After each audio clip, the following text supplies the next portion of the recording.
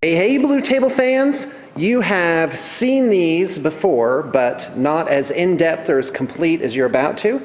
This is a quality control and inventory video for a client, and you are along for the ride and get to see some really awesome stuff. So first off, these are Titans from Dreamforge. There is the Leviathan Titan, this one, and we have done conversion work on these to make them more, I guess, suitable for the 40K genre.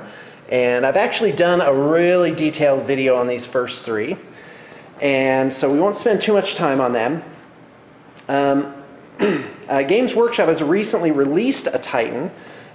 These, by the way, these are 8 inches tall approximately.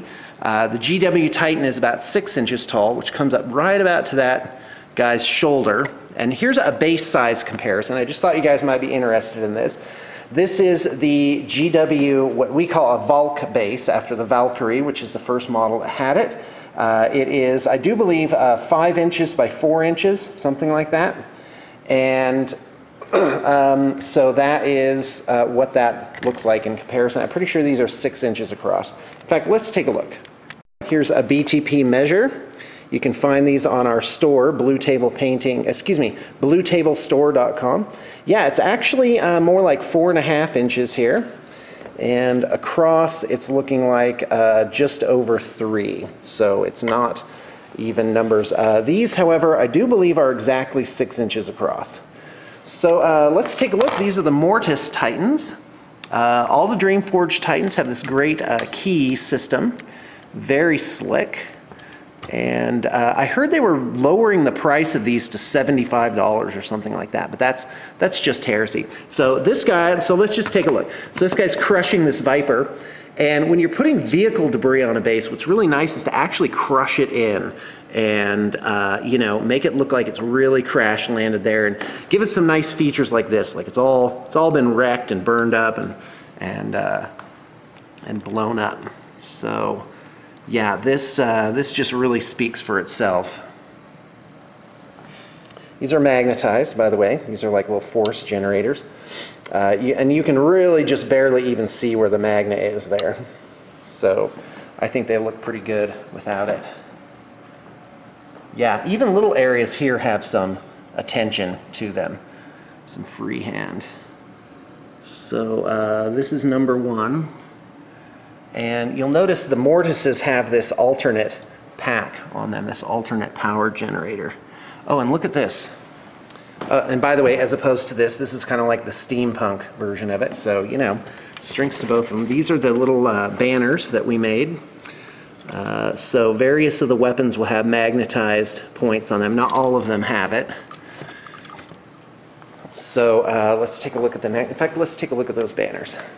There's 3 more over here, and they are all double-sided, so they show the insignia on both sides. There we go. All right, here's the next one.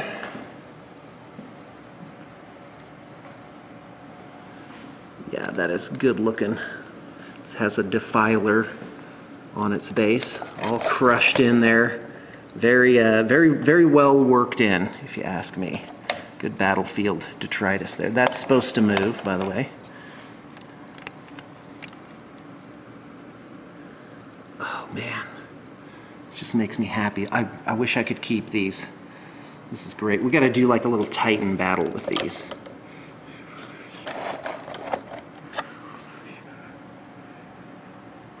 Yeah, that's fantastic.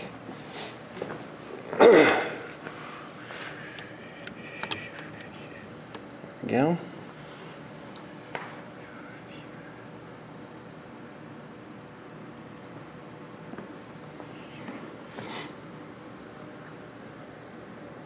I like the variation on the bases here, like little mounds. It looks very natural. This guy's got some more stuff on the back.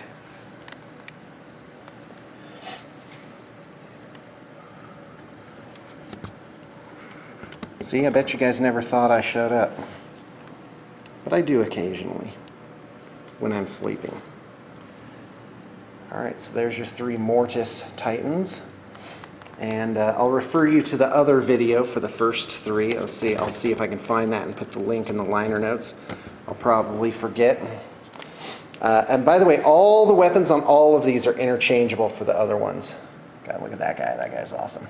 Okay, so here's the other piece. These were extras and not part of the project. So here's the weapons we didn't get to. Yeah, I'll just show. I don't even know what they are. By the way, this moves. Isn't that neat? It's very well designed.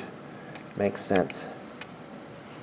Magnus. Let's take a look at the other side here. Just flip it over. There we go. Okay. That's real nice. So yeah, with the new GW Titans, we've got pricing for those.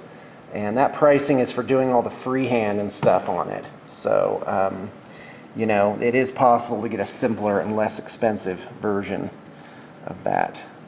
By the way, if you check the liner notes, you'll see our email, currently projects@bluetablepainting.com.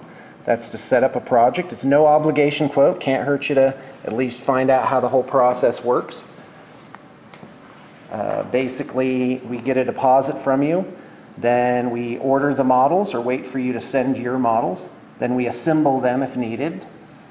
Your instructions, you write a paper, not like a research paper, but you write your specifications, how you want everything done. And then that goes in the bin and the artist knows how to do it. Let's flip this one over too. And then it gets quality control at the end through an art director or project manager.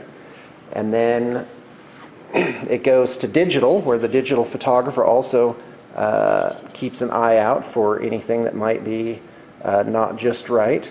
And then you get to do quality control, first through pictures, and then through receiving them in person. And we've been in business 10 years. We follow up really well. And obviously we produce really amazing work. So that's the combination of extremely talented staff that is available reliably and consistently, and a business model that is secure and long-lasting. So folks, there you have that was my plug, and here you have these really absolutely amazing Titans. They make me happy just looking at them. We're gonna have to do some kind of battle with them, I think. So thanks for tuning in. It really is our honor and pleasure to have you along for the ride.